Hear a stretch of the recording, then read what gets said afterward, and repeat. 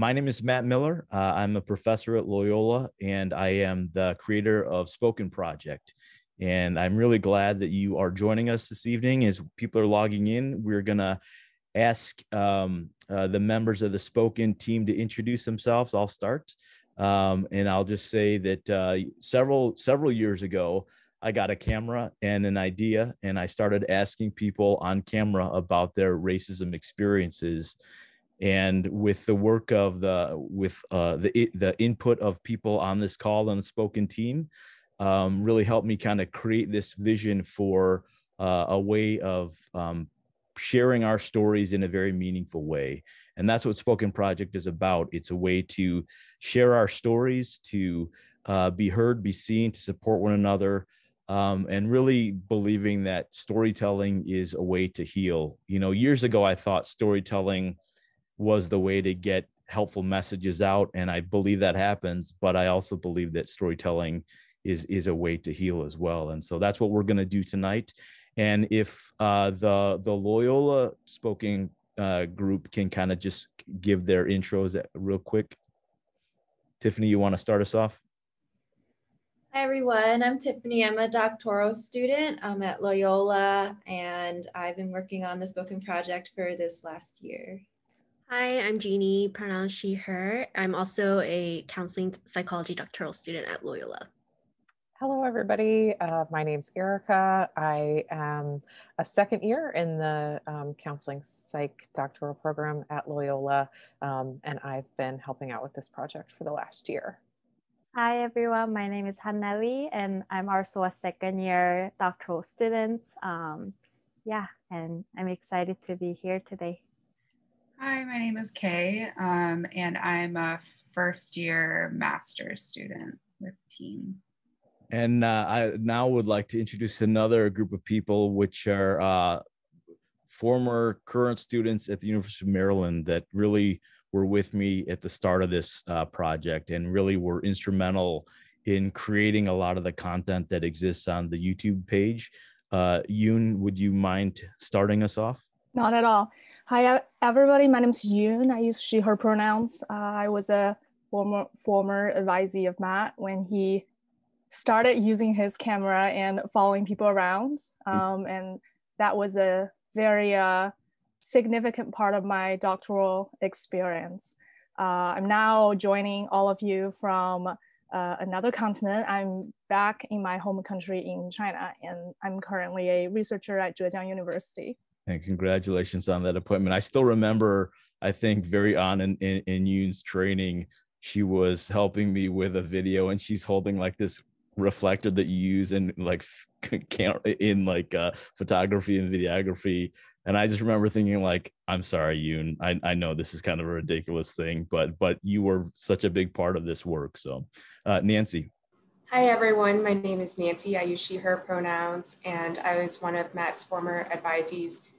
Back in 2019, I graduated from University of Maryland, and I just remember Matt convincing us all as a lab to go on these trips on the weekends to record people, and we're like, oh, that sounds like a great idea. But I think it's just been such an exciting project to see it come into fruition and actually see the videos have been so impactful, and just that healing piece that Matt really talks about. It just we've shared some of the videos that he's created within our program at ASU. So currently I'm a clinical assistant professor at ASU's Counseling Psychology program, and it's just been so impactful, and so just really appreciative of this project and the people who share their stories as part of this project. And Lydia. Hi, everyone. Great to see everyone. My name is Lydia. I'm currently a fifth year PhD candidate in counseling psychology at the University of Maryland. I have been working with Matt since 2016, and he was/is my current advisor until he left us. Well, thank you, everyone. And I was trying to unmute myself to laugh at that, Lydia. Sorry, I couldn't unmute myself soon enough. Well, it's my real privilege and honor to introduce our featured storyteller tonight.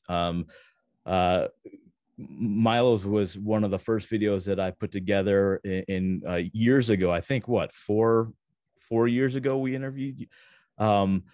I met Milo when Milo was a sophomore or junior at the University of Notre Dame. I taught a cross-cultural psychology course, which I'm sure was terrible. And it's been a real privilege to see over the years, to see you really have an impact on the field, and in ways that many of us in the field are simply unable to do given your skill set. So I want to read Milo. Dr. Milo L. Dodson has done quite a bit in a short period of time. Someone who I believe really lives out the idea of an advocate and service-based leader. He is currently Senior Manager of Diversity, Inclusion, and Community Outreach for Belkin International. And if you need to Google that, my guess is all of you have a Belkin product in your house. So this is a major institution and business. And so it's really, I feel really good about the fact that you are there as someone who is making a mark in terms of diversity. That's excellent. Dr. Dodson's a counseling psychologist and has trained with some of the biggest names we know in our field. For years, he has engaged in service such as directing the hip hop artist Common's Dreamers and Believers Summer Youth Camp for over 6 years. He has volunteered for Colin Kaepernick's Know Your Rights Camp and Kenny Still's Still Growing Summit. He's contributed an original essay to April Ryan's book At Mama's Knee, Mothers and Race in Black and White.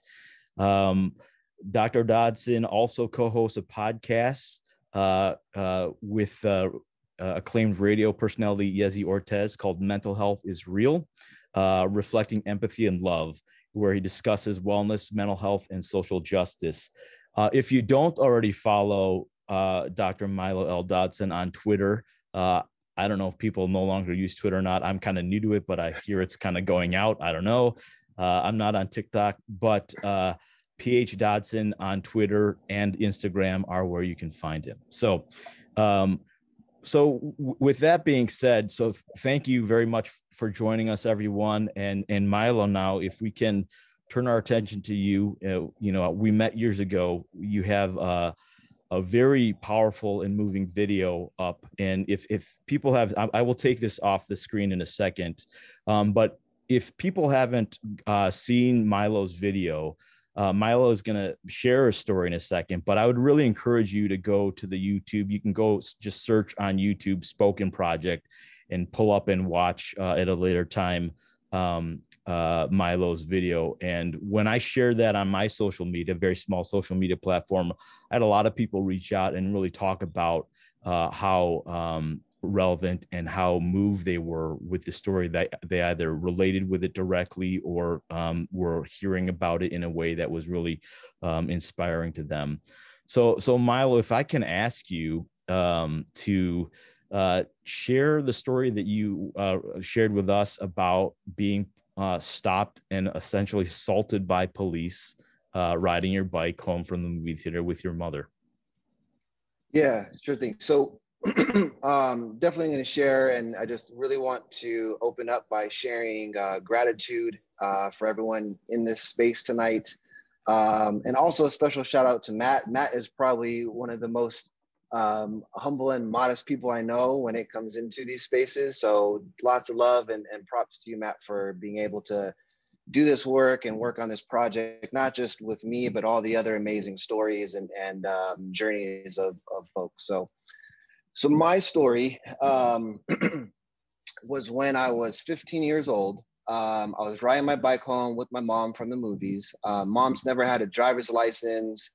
And since I was a little kid, riding my bike all over the city with like no joke, a purple shark helmet on. So she's getting off work late, and we go to see the movie Ali.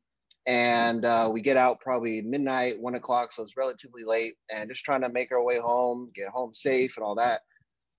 And I see a police officer pull up kind of on the opposite side of the road. And sure enough, as soon as he gets to an intersection, he does a quick U-turn and pulls up on us really, really fast and says, both of you on the side of the road,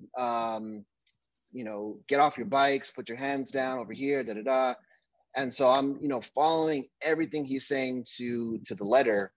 And, you know, soon enough we get to talking, and no joke, this guy actually starts to flirt with my mom right in front of me and asking her questions like when's the next time she's going to the movies, what the latest movie she saw, etc.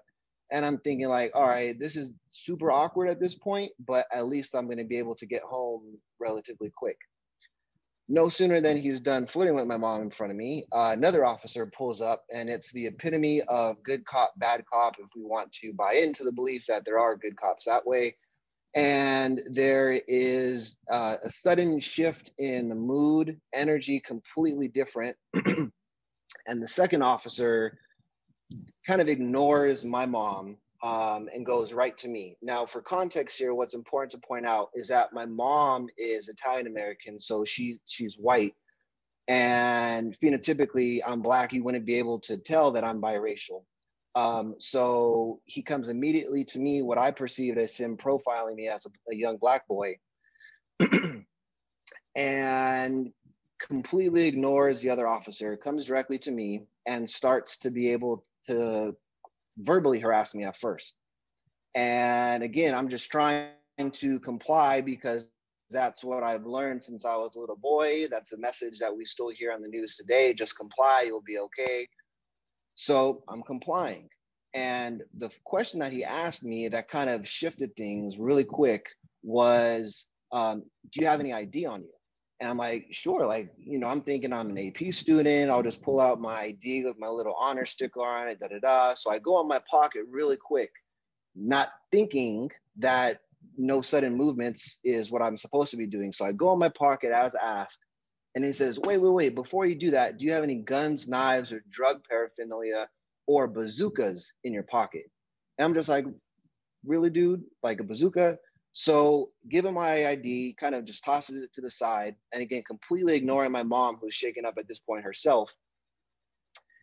And he kind of like physically kind of pushes me to the side, makes me put my hands up on a light post, and basically assaults me at this point. And he's touching me in all the wrong places. He is kind of giving me a extra pat down to make sure I don't have any of those items on me. And again, I'm just a 15-year-old boy in America trying to get home from the movies with his mom. And every time I tell this story, it still feels really emotional. And for some folks who may have seen Matt's amazing work online, the key thing for me here was just asking why. And why did this have to happen? If this was about justice, then he would have searched my mom too. But it wasn't about justice. It was about racial profiling a young Black boy who in that instance didn't have a chance to be a child. And so I'm treated as an adult in that case. And so again, I ask why, and I just wanted my humanity to be able to be acknowledged. I wanted my humanity to be able to be validated, to be able to just get home safely with my mom. Now keep in mind, the last thing I'll say here as I'm sharing this story is that later in, maybe 2 years later, there was like a white supremacy outbreak at my high school with kids wearing Confederate flag hats. There was another incident that I don't think I'll have time to get into right now, but I can share later. There was another incident where I was almost beat to death a couple years later and was threatened. So in the city, there was this wake-up call that I wasn't going to be allowed to live out the rest of my childhood. I didn't feel like in that case I was going to be able to survive. And at the very least, I didn't feel like I could be a child anymore because I'm fighting for my life and not even getting justice. So that's the story piece of it. And again, it just makes me so incredibly emotional on every single time that I talk about this, because I can still feel, and we know, as a lot of us are mental health professionals here, a lot of us know that feeling of compounded trauma. Yeah. So when I see countless Black boys, Black bodies, brown bodies being brutalized by police in the search of quote unquote justice, when we get trials that are supposed to give justice but are really more about accountability, that trauma continues to resurface. And I'm at a place where I've kind of got to acceptance, in a sense, in terms of grieving that childhood, in terms of grieving what I thought was going to be this justice system, and continuing to fight for justice and defunding police, potentially working towards abolishing the police, because it's not justice. This is not a system that even allows a 15-year-old boy to ride his bike home safely with his mom.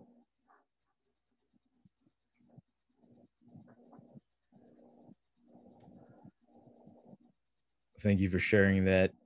You know, I'm struck with a lot of I didn't hear some of those other stories or no greater detail, but I'm, you know, wondering, like, what is, when you see the news today, when you see every day there's another Black or brown kid, adult being assaulted, murdered, you know, and knowing that you have there, that was your experience at 15 too. I mean, what is that like, seeing this happening now and having this kind of experience? Like, what is it like to turn on the news and see that now?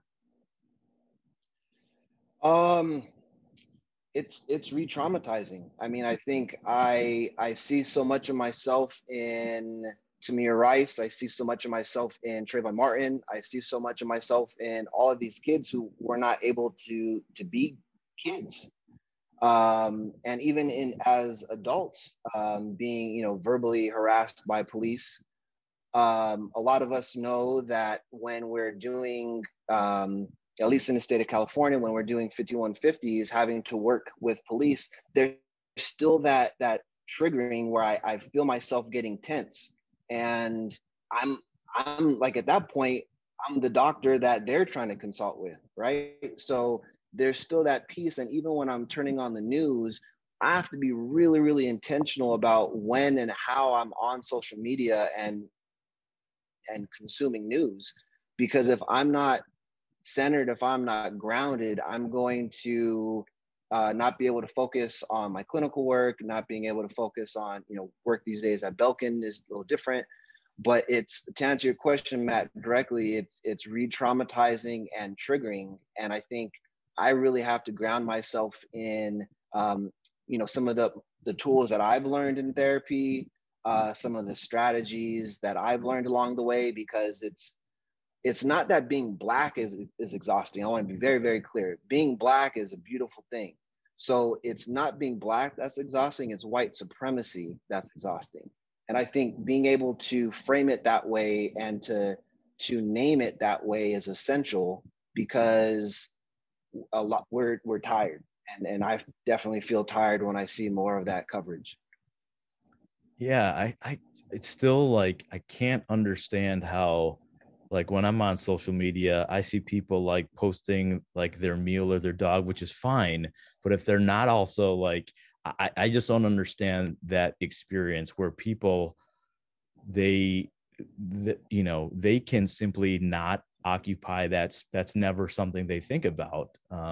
And then, you know, I know people in my own life who are also trying to get me to stop talking about, don't worry about that stuff. That's not, you know, that they can kind of compartmentalize or remove or be removed from it, is just something that is, you know, as you're describing the re-traumatization process, to know that there are people out there who are like, what a great day, you know, what a wonderful, this last year's been wonderful. I've been able to do extra work, you know. So I wanted to just, yeah, but I wanted to just real quick, I do think that it's helpful to name here, though, that joy is necessary in the midst of that sorrow. So, like, you know, in the midst of everything, being able to share, I just got married, right? So, like, I'm super geeking out about being able to share share wedding photos and like totally talk up my amazing, phenomenally brilliant and strong wife. And I think so with that joy, I share that and I prioritize that in my heart to help me better cope with some of that sorrow. And at the same time, though, to your point, Matt, I think it's a privilege to not have to ever have that consideration of prioritizing that joy. And it's a privilege to never have to think about, you know, social consciousness and social justice applied in that social media lens. So I think for me, at least, it's a little bit of both. And I actually would want to encourage people, look, I want to see that picture of the amazing burger that you ate or that ice cream that you're going to devour later. And I also want to invite you to consider to use that platform to really speak truth to power and to talk about things that have killed so many people. I appreciate that perspective. It reminds me, I do have a quote that I see a lot from you, which I think is really, I want to ask you. So I see a lot in your social media, love and be loved, which I think is just a beautiful saying. That philosophy, and the one that I also really resonate with is, I got you, you got me, we got we, which I feel like is like the heart of what we do at Spoken Project. But can you tell us, like, where did you find those, or did you create, like, what do they mean to you? To me, there's a theme about they both speak to the necessity of community in healing and the power of community in healing. So with Love and Be Loved, there, I promise this is a shift, but it ties back in. So that actually came from a past romantic relationship that didn't work out so great for me. That's a whole nother webcast. But there was this part that I was feeling from that was, look, I'm continuing to love this person and I'm not getting that love back. So it's like something clicked when I was in grad school, when this relationship didn't go so great, that it's important to love, but it's also necessary to be loved. And then so that just kind of opened up my mind to, well, love is kind of this like reciprocated piece. And in terms of giving this communal love that we're talking about today, I want to be able to pour into the community. And it's also necessary for me to work through the pain to allow the community to pour back into me. And so similarly, the I got you, you got me, we got we, that's a sense of communal healing, because like, look, I'm gonna go to bat for you. I'm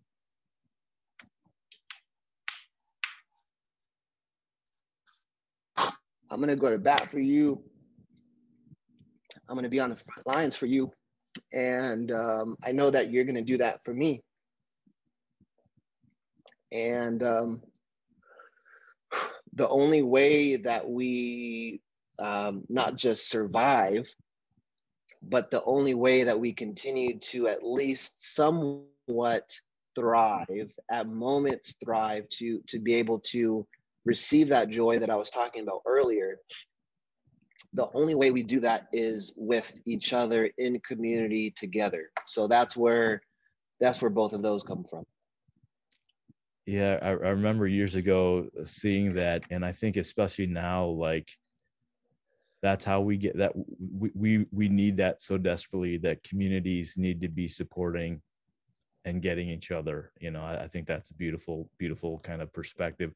I want to let everyone know there. I think that the chat is there and people are putting in there, but we have a Padlet if people want to.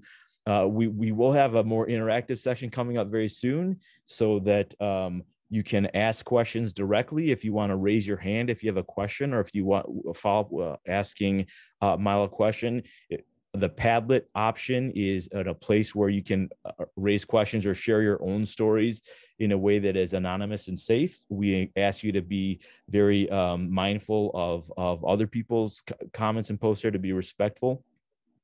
And anyone, please feel free to raise questions in the chat or Padlet. We're monitoring those.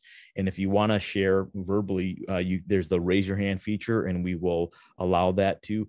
But I'm curious for the Spoken team.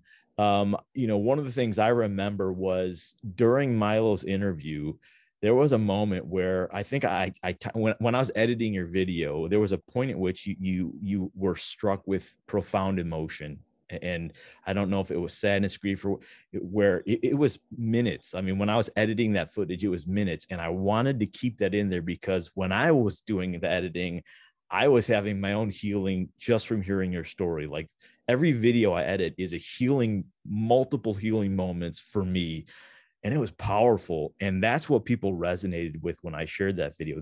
They talked about that moment as like, because there's silence and in the profound kind of emotion there. And I'm curious, what was it like for you? What's it like for you knowing that that story is out there? Anybody can go click on that and see, rewatch that moment, profound moment you had. What's that? I don't have that out there right now. So like, what is that like having that? Yeah, it's a level of vulnerability that I feel privileged to offer. I'll be very honest. I considered all of the, the clinical implications. Our client's going to see this. Our future employer's going to see this. Is my family and friends going to see this? And to me, the answer to all of that is always being able to lean into love and to lean into that vulnerability. And I couldn't, and this is just me being me here. I couldn't ask my clients to continue to dig into that pain without at least talking about my own personal journey. Because before I was a Black man serving as a psychologist, I was a Black man in America. And so for me, the authenticity and that truth is so key. I didn't feel like I could keep that in. And so similar to your point, Matt, what the client is, so to speak here, is healing. And the healing that's taking place is the community. So when we're talking about sharing narratives, that's what we're doing here. And it was a privilege for me to be that vulnerable when I shared with you all a couple of years ago. And it's a privilege for me to be in this space and also being tearful. And it's something that I feel personally called to do, and it's necessary for me. Thank you.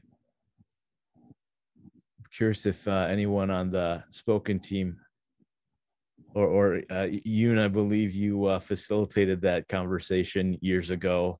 Yeah, I remember the interview, and I also remember Milo taking a pause, and I was just I was nodding the screen, right? And I understand that what I say and do would be edited out of the video, in the final product. But that was a moment where I felt like we were, sharing that moment. And I remember thinking, wow, if without the purpose of the video, what have I done to earn this vulnerability, earn this moment, earn this trust? And I was just so struck in that moment. Another thing that I remember was you talking about how, we were at APA that year. That was why we were able to be physically together, and then we were able to schedule the interview. And that year APA was in DC. And I remember you talking about how the proximity to DC also gives, doing the work, sharing your experience, another layer of meaning, being so close to the capital. And yeah, I just remember being speechless and not knowing what role I should be in, who am I in that moment. So I believe we just sat there for a pretty long period of time.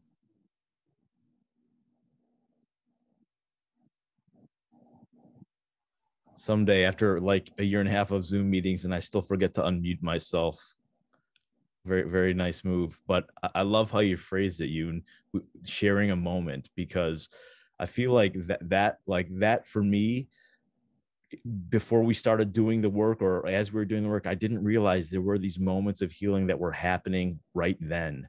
That the idea in my head was that we're going to do this project so that we can help people heal in the future, not realizing that if I just stop paying attention to the camera and start paying attention to what's happening in the room, we are having a moment of healing now. And we've had those. We've done other work on this project, and Tiffany on this call led a focus group, and that focus group was a healing moment. I thought it was going to be a focus group. It was a healing moment. And I think that's, Spoken Project is storytelling to survive, cope with, heal from racism. And we can't do that by ourselves, but it's creating these moments in these spaces. But I appreciate so much, Milo, that it happens when we take a risk to share our stories. How you talked about, you thought about the audience, who's gonna who might see it, what might that mean, and yet you did that. And because you shared your story with me, with us, you let us in. That created healing for us, in that it was some not so awesome like hotel in DC. We had a couple cameras crammed into this small space, but it really was like a wonderful moment. And that's really why we're doing these live sessions now, because we want to invite lots of people into that. So whoever's monitoring chat, can somebody tell me if there's something?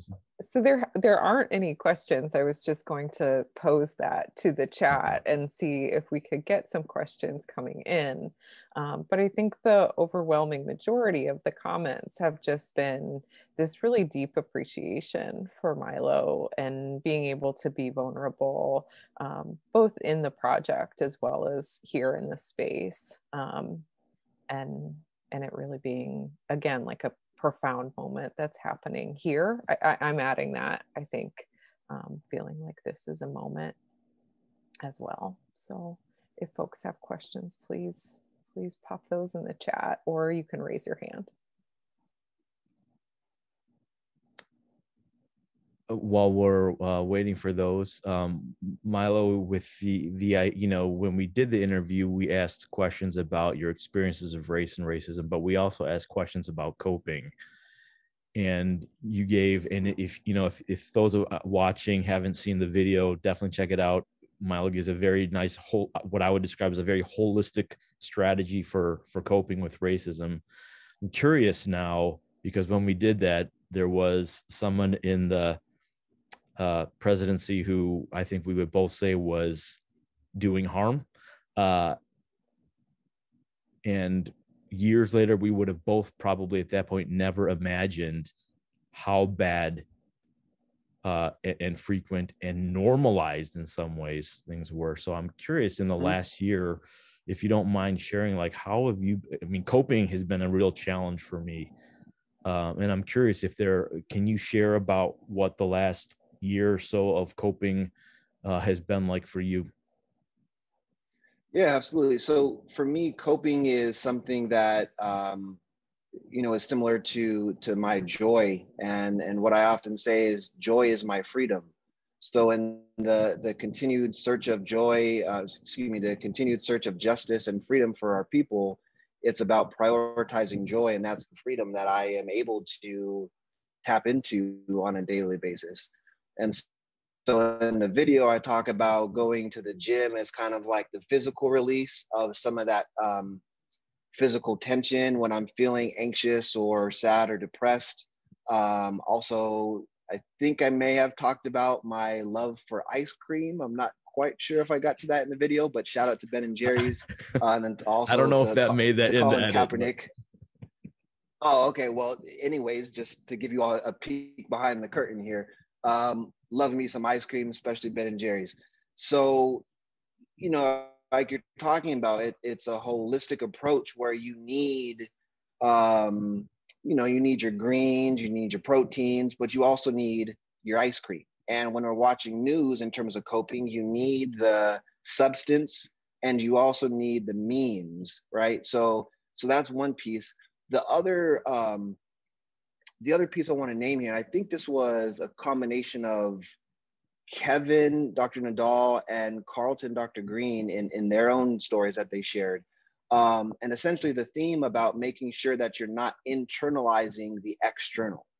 So when I'm thinking about navigating as a Black man in America, navigating this system that, let's name it what it is, as a racist system here, when I'm thinking about how I navigate that system, I can't internalize this external system. And even though I'm seeing it on a daily basis, to not internalize that, because as Dr. Green said, that's sick, that's the illness. Me trying to work through that is not the sickness or the illness, that's life. And that's what I need to focus on. So, you know, the other things, just being able to talk about it. I also really want to normalize rest. Being able, something my wife told me to put into context here, we rest to resist. And when we can get good sleep, you know, super, super key. The last thing I want to share here, as from Black psychology, and Dr. Thomas Parham and Dr. White, rest in peace, taught me, is that we can't seek validation from our oppressor. So I'm not looking to these external systems to give me this like coping mechanism or this self-care. I'm looking into the Black brilliance as inherent to who I am and tapping into that inherent value. So essentially what I'm talking about here is more like a deeper reflection time, because that stillness is peace. And that's something that is unfortunately a luxury. So. Oh, when you said we cannot seek validation from the oppressor, I had to take a breath. I mean, I feel like for so many years of my adult life, there has been a part of me that has done that, and I'm angry about it now. And I feel like the last few years has been me just being angry that that's what I did for so long. And so to hear you name it, it was kind of like, whew. I mean, that was that's deep, man. That's hard. That, you know, to internalize. Internalizing is so, oh my gosh, struggle is real. I mean, I love you know, what Carlton Green says, what Kevin Nadal says was beautiful. And I just really appreciate you sharing that right now. I'm like a little struck with, I feel like I need to go to a question here, because my mental processes are kind of pausing right now. So if you don't mind, can I ask a question that somebody raised in the chat? What are your— Yeah, sure thing. Before you do that, I just want to thank you for letting us into your process right now, because too often you behind the camera, I'm sure there's lots that you're thinking and feeling. And so for you to be on camera right now and share your process at least means a lot to me. And I'm going to humbly say that I speak for a lot of us on this call right now, is that we thank you for that. No, thank you. Yeah, I mean, for those who know me, being on camera is the last thing, and this is not my skill set. But so a question is, what are your self-care tips for Black scholars who engage in racial trauma work inside and outside of the classroom, as well as a topic for dissertation?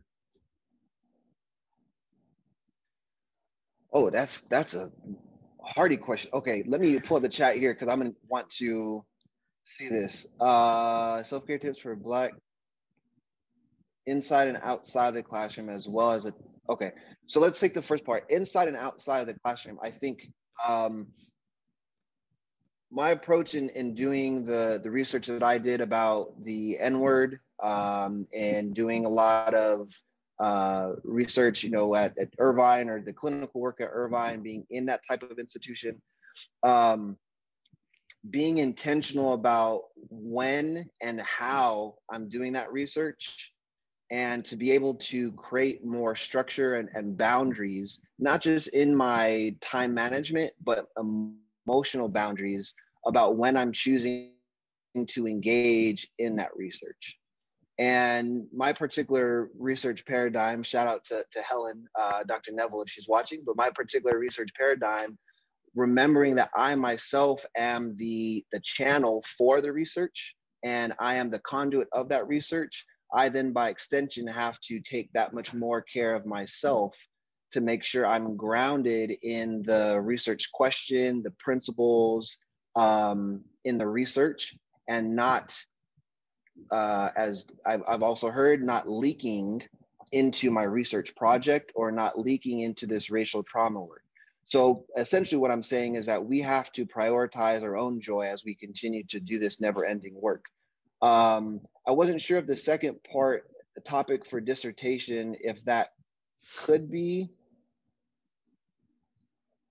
are your self-care tips for Black scholars as well as a topic for, I think honestly, if the person here is asking for a potential topic, there's an infinite amount of topics that are all necessary and relevant to digging into more of this racial trauma work. And even in itself, being able to study the self-care tips of Black scholars doing this work, that would be of interest to me. So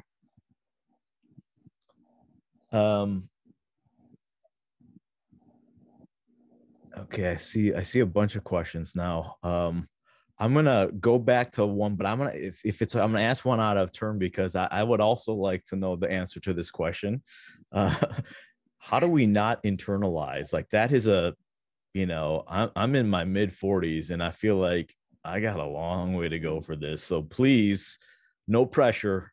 I might not be the only one on this call who wants to know, how do we not internalize growing up in the system? How can we not internalize, and how can we uninternalize or externalize? It is not easy, and it is not something that I do successfully all the time. I would be lying to you if I said I did, and I think anybody would be lying to you if they said they did it perfectly all the time. What I view here is what it starts with for me. I'll just share from my process. What it starts with for me was being able to say, the pain is damn sure not my fault, but healing is my opportunity. And so when I'm able to grasp on to the opportunity to heal, I'm able to push back and resist the external systems that try to oppress us. So what I'm not doing is also internalizing racist behavior. I'm able to say, and I think Dr. Nadal speaks to this perfectly, and Dr. Green as well, is being able to name that's racist behavior. I'm not deserving of that. That's racism. That's white supremacy. I'm not deserving of that. And not just saying I'm not just deserving of that, but I am deserving of love and being loved. I am deserving of being able to live. I am deserving of community and healing. So for me, it's about a harmony, not a balance, but a harmony of pain and healing. Because I think just like we don't say work-life balance anymore, especially working from home, like that doesn't even exist. It's more so a harmony, right? Where we're able to really kind of have that all intertwined. But again, the internal Milo is different from the external system that Milo navigates. So the last thing I'll say here is also reminding myself of not just who I am, but whose I am. And for me, that's deeply rooted in my spiritual and religious beliefs. I know that's not for everyone, but I think again that speaks to just what my experience has been to not internalize. It's hard. It takes practice. I absolutely suck at it sometimes. And what I'm also getting better at is giving myself more grace and patience. Well, thank you for sharing that. And I invite those of you on the call, is that what these things are called? This isn't a call. I don't know what other word to use, but for all of us here in the moment, I would invite you to use the Padlet or the chat. Also, like, what are ways, part of this time together is to also share. So for those of you who are on the call, what are ways that you try to cope or not externalize racism? Please feel free to add that. We'll get back. We'll go through more of these questions. Please keep sending them. I think one thing for me that's really been helpful. I love how you framed it as an opportunity to heal. The last like year and a half, I had just had to fill out a survey today about something, and I put what was one of the things that has helped you through the last year and a half. And it's been a group of my friends. We had some of them were on this call, Rich Lee,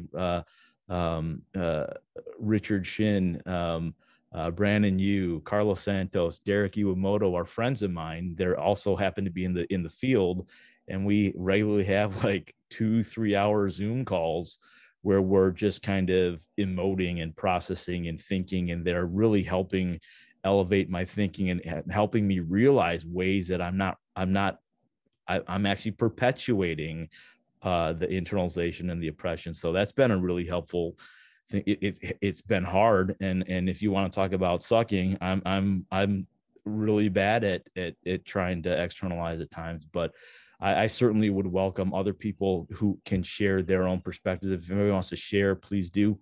I want to make sure I'm not missing, and I'm doing for those on the spoken team, I'm doing such an ungood job right now of following all the chats going on. I apologize. So please feel free to interrupt and let us know things that I'm missing. Milo, if we can ask another question, what are some of your visions and dreams for building solidarity amongst Black, Indigenous, and people of color?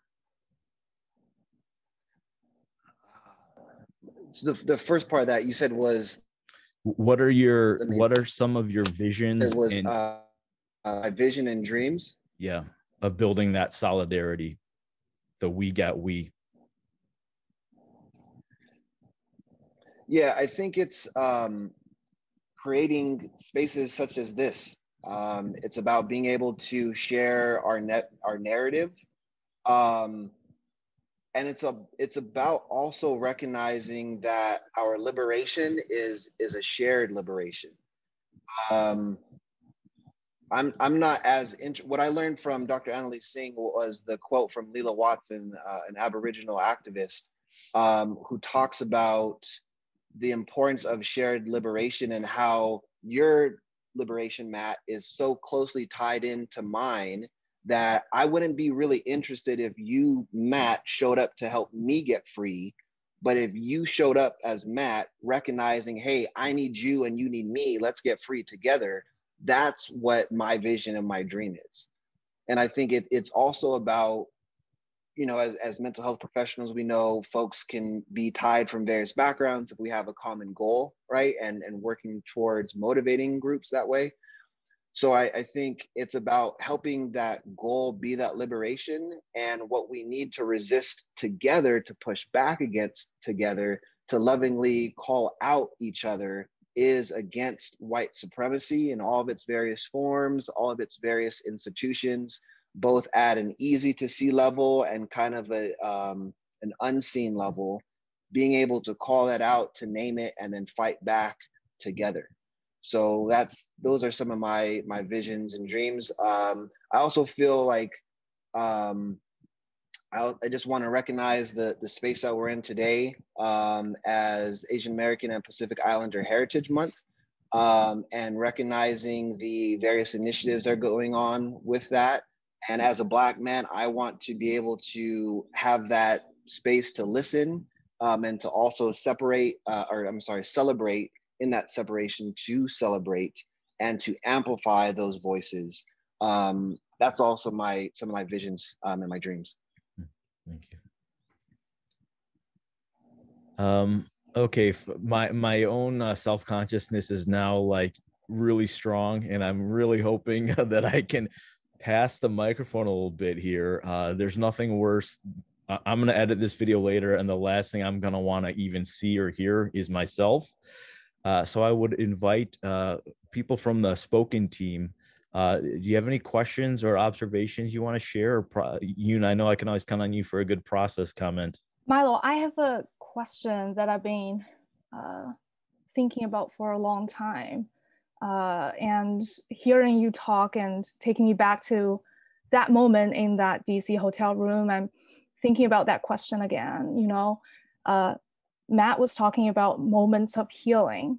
You know, I was never sure that us sitting together was a moment of healing for you. I was never sure about that. Hearing you talk about your pain in and of itself, that's painful to watch. So I often wonder how the healing happens in story sharing, both for the storyteller and for the people hearing the story. And what if there's no ending to it? What if we cannot give you know, something to tie it up, which I often feel is true. What I want to be able to just say here directly is that very much was a healing moment for me in DC. I think, again, that was 16, 17. So that was like just at the turn of our democracy into fascism. And I think when I reflect on that trip overall for APA, that definitely stands out as such a healing experience. And when I think back about my life, that does feel like such a healing experience. For me, the framework that I've used is kind of a release for relief. And so when I start to feel the tension building, like I did back then, when I start to feel that hurt, I look for different outlets to be able to release in a way that's intentional and controlled and allows me to keep the focus on the healing, and again, as an opportunity and not just the pain. Because to go to your question, that pain can very much feel like it's never ending. And that pain can very much feel like it may not be tied up at the end, or we may not come to a resolution. But that I feel, so I'm just really struck by that. That feels like an opportunity to heal, because in that moment, what we're doing is providing empathy and not sympathy. What we're doing is saying, like, look, I may not be able to end systemic racism on my own as Dr. Miller, as Yoon here, but what I am going to do is to be able to help you through it in as much as a way as I can. And what I am going to do is to prioritize your healing and to at least hold some of that hurt with you. So again, I think it's more so about the process of healing and not having any tied expectation to the outcome, because the process in itself is the healing that we need to prioritize. Thank you for saying that. And I was just really touched. And that was what was like for me as the person interviewing you in the moment. Is I knew there was no way for me to, you know, go back and be with the 15-year-old you. Even if you were a client, that's not, you know, that may be emotionally possible, but never really possible. And you were not a client. And in that moment, all I remember was you were there, we were there. And yeah, that was what I took away from that moment myself. So thank you for saying that. Thank you, Yoon. You know, this moment is great for so many reasons. One of them is that it's a little reunion for a lot of us. So it's really wonderful to reconnect in this way. I do see other Spoken Project people. I want to follow up with you in a second, but I do see a question that Erica forwarded me in the chat. Here's a question for you, Milo. The question is, I also work with young people with their traumatized families. What were your discussions like with your mom regarding institutional racism, etc.? Such a timely question for this moment. Yeah. So with my mom, I think my mom has instilled in me that theme that you hear me talk about time and time again about love and be loved, and the necessity of feeling joy through that sorrow. I also think I want to be direct here and name it, because I've had these conversations with my mom too. Again, my mom, as a white woman in America, has been able to model to me what it means to really not just be an ally, but to be a co-conspirator in terms of resisting these racist institutions and systemic oppression. And so for me, you know, as a mom, like teaching, I never knew my biological father. So it's about teaching that heritage that I deserve to know about. And it's about my right to know my history.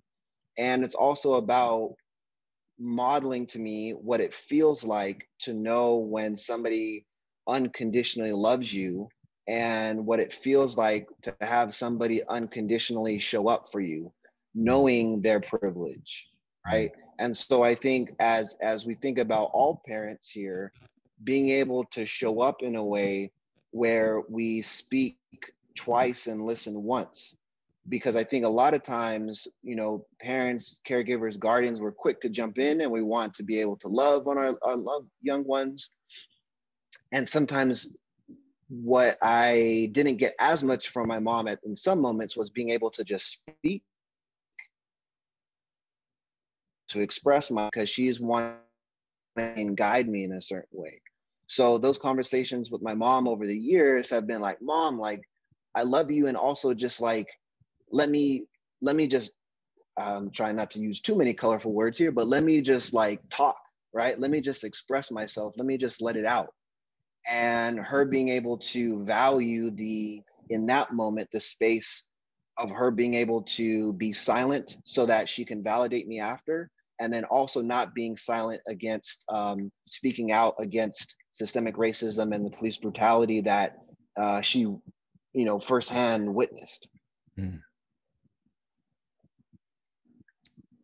I mean, when I first heard your story, you know, as a parent, I of course thought of my own children, and you know, trying to imagine what it would be like, what would my response be if I were to see, you know, my children being assaulted by police. And again, you know, I think given my own racial background and other, you know, aspects of my identity experience, you know, I feel like that's a hypothetical thing. But, you know, so I was really struck with this experience editing and listening to your story of, you know, I might not ever know that experience directly, but how can I still talk with my own children about it in a way that is going to be helpful and consciousness raising? You know, I don't know. I just feel like there are, you know, we have people on this call who come from a lot of different backgrounds. And I think what was especially relevant about your story is that, you know, we see Black and brown people harmed by police regularly now, and for some of us that is an abstract reality, and then others on this call that's a concern walking out the door, and I feel like that's something that's I don't know, that's just something for me. I try to, how can I understand better to show up for my friends and colleagues, that I feel like that's been a real struggle for me. What would you say to somebody who maybe doesn't have that direct experience or identity, but is wanting to be an ally in a way that is not causing harm? That's what I meant to ask this whole time, because I feel like what I've seen is people causing harm in their pursuit to be an ally, and I feel like I've done that. I feel like I've done that a lot too. I think so I'm going to say, kind of in a don't do, but then do. Don't ask Black people to educate you about the systems of oppression and the systems and the historical injustices. So don't do that, but do show up in a way where you're putting their healing or our healing, our pain on focus, and being able to say like, hey, I know I may not even have all the words here. I may not even know what to say, but I want to be able to show up for you. And I want to be able to help in a way that is helpful for you. And I also know that I'm not going to make an assumption like, oh, you're Black, like you must be in a lot of pain this week. Like, did you see what happened on the news? Like, they're killing Black people. Did you know about that? Like, yeah, don't do that. But we're focusing more on being able to listen and show up in a way that you've heard somebody say that, like, hey, this is what I need. Or even being able to say like, hey, what do you need? What would be helpful in this space right now? I'm here. And to almost be intentional and simplified, I guess is a word maybe, but not to let that anxiety or that fear of saying the wrong thing stop you from saying anything. Mm-hmm. I appreciate that. And again, for other people who are on the call, if there are questions, I think we're am I wrong? Are we almost caught up? I see a couple more here. Milo, if I can ask another question from the chat here. This question is about addressing a white therapist. As a mixed woman, I was advised by my white male therapist to stop activism until my mental health work is done. What do I say? Stopping activism is like asking me to stop breathing. In our current mental health crisis, it is not easy to just find a therapist of color or a new one at all. And Milo, if you would answer that, and then I'm also going to ask a couple people on the Spoken team for their thoughts. First of all, wow, there's a lot to unpack, and I can take the ethical consideration approach as a licensed psychologist. I can take the Black person approach. If I had a white therapist, there would be a very colorful approach. I'm sure that would just kind of come out for me. What I do want to say here is what would be important to keep in focus is activism. There's so many different ways and types of activism, and they're all needed and necessary. So in that moment, what I would want to do, what I would potentially, if I had a client coming to me like this, would be I would invite you to consider what type of activism we can do right now or in the next couple weeks, where you're maybe starting to improve some of these concerns and you still feel engaged.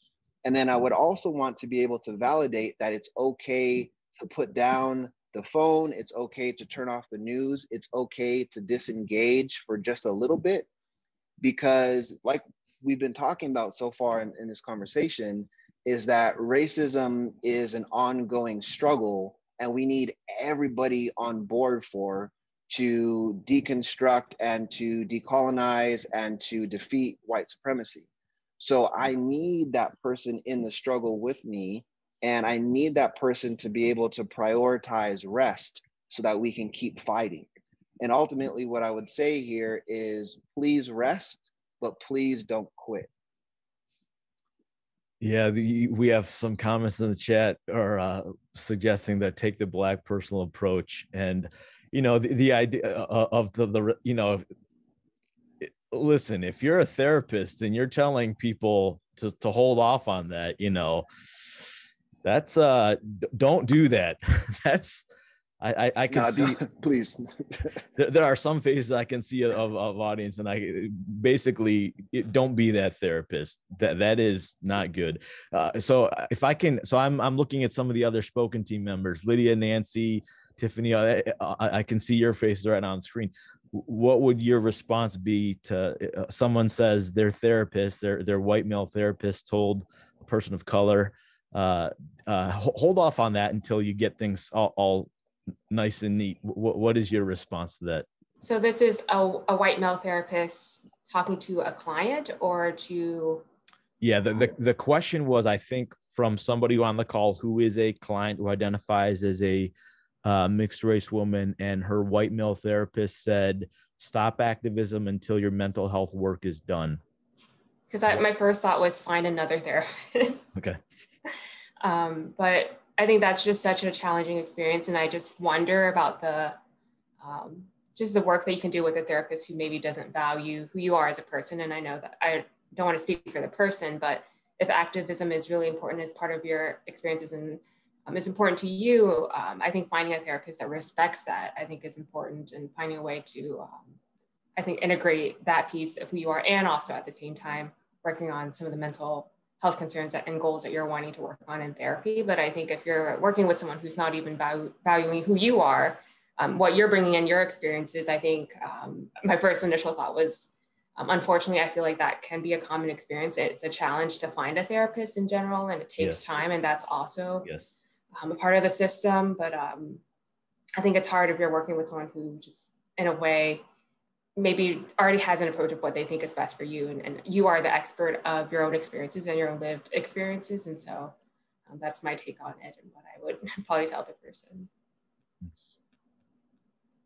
Yeah. Oh, sorry. Go ahead. Go ahead, Lydia. Go ahead. Yeah, I just noticed, like, hearing that, like, my heart racing, and it just makes me like angry. Like, what? Yeah, and unfortunately, like, I've heard similar things, whether it's from clients or other people in my life, and it just makes me so angry because people don't realize how the two are tied. Like, my activism and being in these kind of spaces is my way of healing and working on my mental health. And so I feel like the two, like, they're not separate, and they can't be separated. And so I'm just having like a lot of gut reactions. Yeah, I'm right there with you, Lydia. You know, anger is my go-to response. So when I read that, I'm like, oh no, that is, there's a great comment here from Hector Adames. Activism is a culturally responsive and racially conscious form of behavior activation. It heals. I love that. Thank you for sharing that, and that's wonderful. And whoever raised that question, thank you for raising that question. And I'm reminded of what Milo shared earlier, love and be loved, that kind of similar idea that we all, as clients, we all deserve a therapist who sees us and accepts us and meets us where we are and doesn't kind of misunderstand us. Oh, now I've lost my place in the comments, and I know there's a question here I am trying to find. Sorry. I do have a question that I've been sitting with and thinking about. Milo, you sharing your story again with us this evening, and this piece of storytelling as a way of healing, and it can be very impactful. And I'm just curious to hear a little bit more of what your journey has been in owning your own story and your experiences, because I know that can be a challenging experience. I know for me, of even sharing my experiences, and I just remember when you shared your experiences and your story, I just was in such awe of the vulnerability piece, that you were able to go to that space and actually own your story and your experiences. And that was very powerful for me, and also very healing for me. And I'm just wondering what your experience and your journey has been in owning your own experiences and your own stories and actually sharing that with others. Yeah. I think for me, I find a sense of freedom in that vulnerability, because, and me being able to tell my truth as I see it, as I feel it, as I've experienced it, is me being me. And there's no other feeling that's more freeing from that. So I think part of the vulnerability does, like, I'm not gonna lie, I definitely am super scared at times about it. I remember during internship, I shared, we had at UC Irvine, we had a screening of Fruitvale Station, and I shared the same kind of a shortened version of the story now back then. And I remember talking to my train director the next day, and I was like, oh my God, like, let me finish internship, because I was crying on this panel. And at the same time, like, what she encouraged me to think about is first of all, you're not going to fail internship. Second of all, being able to say like how powerful that is for the community to see us in that type of way, and to know, to kind of like almost humanize the therapist that they can be interacting with, and to humanize the professional that way. And it was a healing experience for the community, because again, me sharing my experience as a first gen student with a lot of first gen students in a auditorium, it was healing. And so I think it's a, you know, at sometimes being a Black man, sharing vulnerabilities feels risky. But for me, it's more of like, I don't want to say investment and sound cheesy, but it's a way of kind of like community building and healing. And I'm willing, in a sense, to have that as a risk, because I know how much of a reward comes with that risk. Mm. What a great question, Nancy. Thank you. I do have another question here. Are there ever times you get tired of fighting? I find myself stuck in trying to fight every hour, or finding something to feel the need to fight about every day. Sometimes racism, sexism, white supremacy, in common language, etc.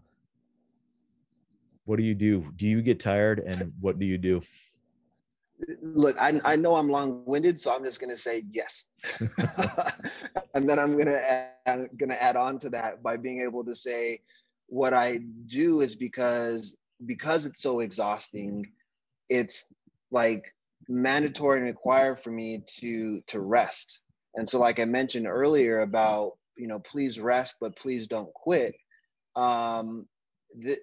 The trajectory and the scope of justice is never ending when it's so ingrained in the country and in the world. So I think for me, I definitely do feel exhausted at times fighting. I definitely do feel like I just want to throw in the towel and like not care in a sense. But I can't, because that would be neglecting the healing that needs to be done both internally and for our community. And so like you rest when you need to rest, you call out when you need to call out, you dig in when you need to dig in. And you also, as we've been talking about, make sure that you're doing that in community, because that makes for a lighter lift. When there's many hands, it makes for easy work. Or I should say, to be more specific, easier work. It's never easy, but at least it can be easier. What would you say to people who are on the call right now who would love to have that source of support and maybe are at a place? I see a comment here: to exist and persist in a primarily white institution feels like a battle every day. So what would you say to people who don't have these networks, or either close or even on Zoom? Like what would be a step to kind of find that? To be able to have a sense of community in both the immediate sense, in your like physical proximity, but also being able to branch out.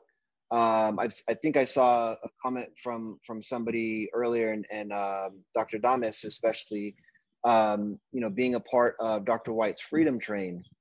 And that Freedom Train spans states, countries, continents, generations. So making sure that we know that we're not just fighting that battle in that particular space and kind of like a one-on-one or just that space, but knowing that I have an entire army behind me ready to battle. And I think when I've been like, you know, blasted by Fox News 5-6 years ago for providing a healing circle at UC Irvine, believe it or not, I remember being encouraged by people by saying like, look, this isn't what was supposed to happen. I'm sorry that it happened, and you have an entire army with you to fight and continue to resist, because it is a never-ending battle. And sometimes I do need to like lay down, and other people are going to be able to carry the mantle to fight. And when others are going to lay down or need to take that rest, I'm going to take up that load for them. So kind of that armor of love, of radical healing and resistance. I love that idea of there's a connection to history. The idea of that, I mean, the last year for me has been, I'm not the person to lead this. I need to learn. I mean, that for me has been like, when you talk about the ebb and flow of like, there's a time when I need to do the work and there are time I need to rest. For me, the last year has been like, I need to like just kind of start over again from what I think doing this work is, related to the internalization piece we talked about before. And I've had to like disentangle all kinds of like nonsense about in my head, growing up here. So for me, if there are other people on the call here that have had that process, or you're in that process, like, you can reach out to me, because that's been like the last 12 months of realizing, all the things I've realized that I have figured out, those are all gone. There used to be a huge stack of things that I thought I understood well. And now, so for me, it's like, I feel like I want to do what you're saying in terms of doing that work, but I also feel like it's just not your time, Matt. So even doing this right now feels I have such a high level of anxiety, because I want to do this, and at the same time, I'm like, are you even ready or prepared? How do you kind of make sense of that messaging, or those kind of doubts in doing this work? Well, the way that I make sense of it is actually what I'm witnessing you being able to do tonight. And, you can you've named the anxiety and some of the fears, and you're still here. And from maybe on a cognitive level, but also on an emotional level, that this is necessary and important work. So it's in that moment, what I would encourage people to think about is, it's not about that person. In your case, Matt, it's not about you. It's about not just me as Milo, but whoever would be in my chair tonight. It's about the community that's going to be watching this live and on recording.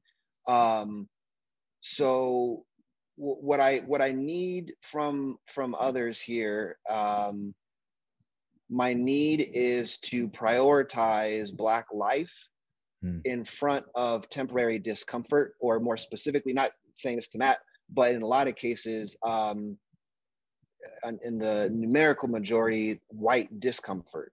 So again, prioritizing Black lives in front of white discomfort.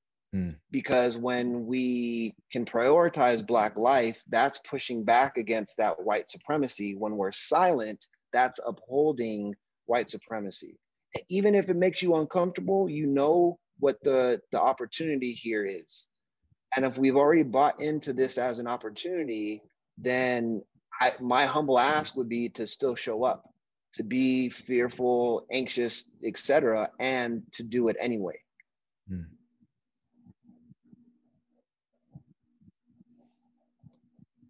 Well, I am looking at the time, and what I want to say, just one last question for you, which is, what was this like, Milo? I know, I appreciate that you did this. I sent this email. I'm like, hey, without really knowing what this was going to be, I'm like, hey, Milo, you want to do this? And I appreciate you showed up, but I'm curious, like, what is this like, kind of digging into your story more and kind of being, I don't know, what has this been like for you for the last hour and a half? It's been healing. It's been rewarding. It's felt scary. It's felt a little bit re-triggering, but more so because I've had prep and I had the time prior to today, and even earlier today, to still myself. It hasn't felt as triggering or re-traumatizing. So it's been all those things, and I also feel the privilege of being able to have the voice to be in community and to share my story, because I know a lot of people don't. Millions of Black and brown folks don't. And it feels like that vulnerability, like, we're talking about as a risk, it's also a privilege to be vulnerable, because I know a lot of maybe grad students watching this are saying, like, I couldn't do that. A lot of other folks in various positions are maybe feeling like, I couldn't do that given X, Y, and Z. So I own that as a privilege, and I'm grateful for that, to speak truth about my experience. Yeah, I just feel really humbled and grateful to be in community with people.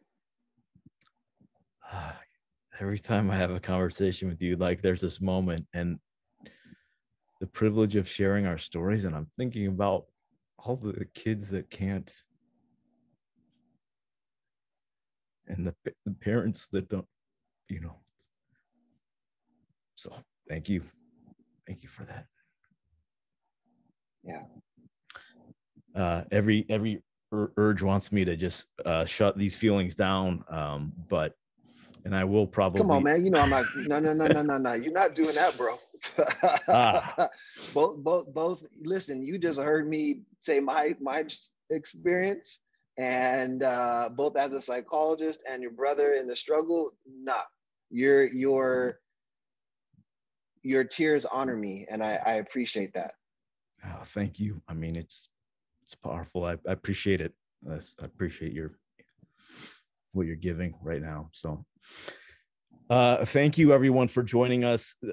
If it's not a surprise, this is the first time I've ever done something like this. So I've got a lot, even though I've listened to countless hours of NPR, doing this is quite a stretch. So Dr. Milo Dodson, I cannot thank you enough for your time now, back then, and for the amazing work you're doing in the world, and for the love that you're putting out into the universe. I feel it right now. I mean, I feel a lot of things right now, but I feel it. And I personally have benefited from you sharing your story. I want you to know that editing your story for hours was healing for me, and being here, I have so much gratitude, and I look forward to future.